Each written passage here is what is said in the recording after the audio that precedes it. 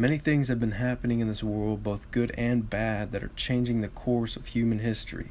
First of all, I'd like to discuss the Vegas shooting and my suspicions on this topic. The official narrative being put out by the Sheriff's Department as well as FBI has been changed at least 3 times, and so far, all 3 times have been far from what forensic analysts and other experts have proven that happened that night.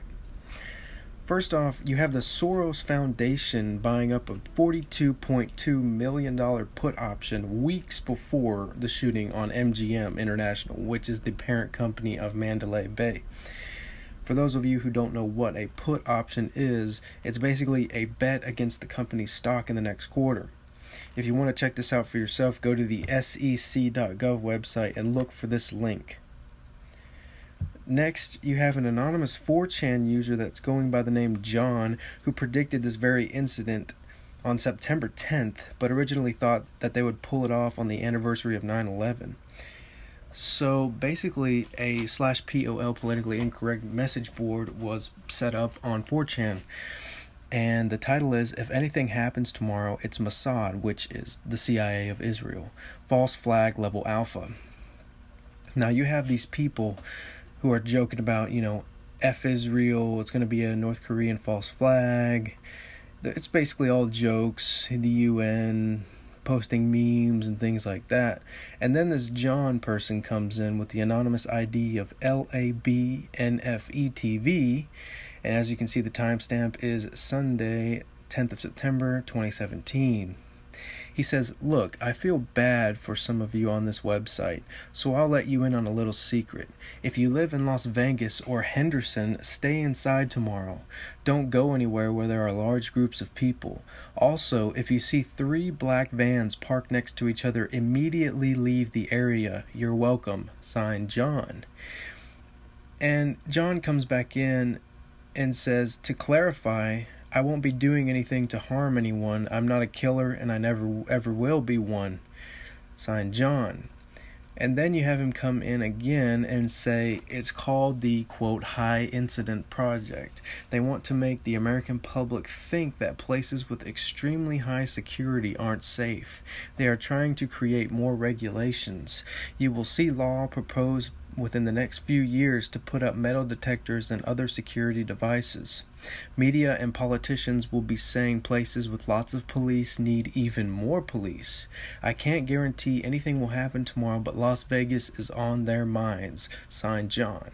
And John comes back one more time in this message board and says, if their plan is successful, state of Nevada will pass a law in the future making all casinos have a mandatory metal detectors and backscatter machines.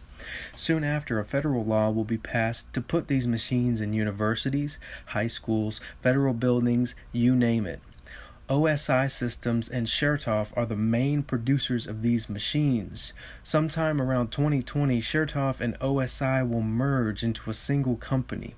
After they merge, the owners will sell off all their stock and make billions in profit. Mr. Chertoff has been in contact with Sheldon Adelson. Mr. Adelson will become a huge sponsor of these machines, and he will be the first to put them in his casino when the law passes. This is my last message for now. Don't expect me to return anytime soon. Signed, John. So we really don't know who this John guy is, and we don't know who his connections is, but they must be pretty high up, because he was dead on besides the date. And I'm sure if the CIA or the FBI could trace him and track him down, he's probably in jail already. But I digress. So there's a lot of suspicions. I don't know exactly what happened that night, but I can tell you that the official narrative is mostly inaccurate. So now let's move on to the JFK files recently released by the Trump administration. Now, we've learned a lot from these files, but I want to point you to 3 documents that I find the most interesting, actually.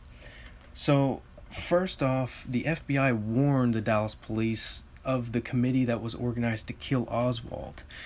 So basically, in a memo that was written 2 days after the assassination, the FBI director at the time, J. Edgar Hoover, wrote that his bureau warned Dallas police at least twice since Kennedy's killing of threats against Oswald.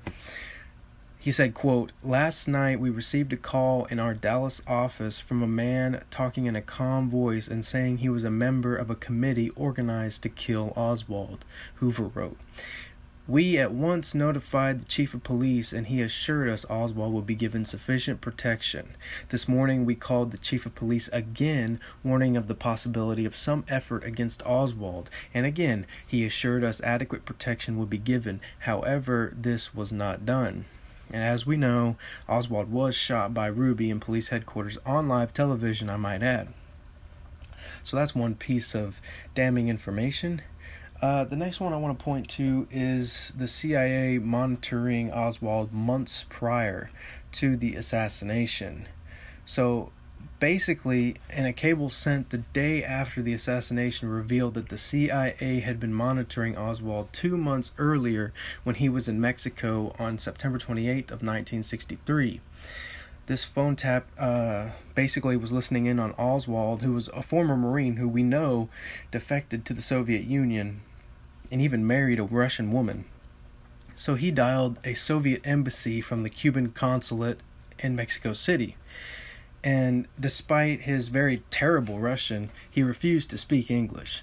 So it says, quote, "Please speak Russian," Oswald pleaded when the Soviet officials answered him in his own language. So basically, the CIA's translator in Mexico City noted that the North American, as he called him, spoke terrible, hardly recognizable Russian.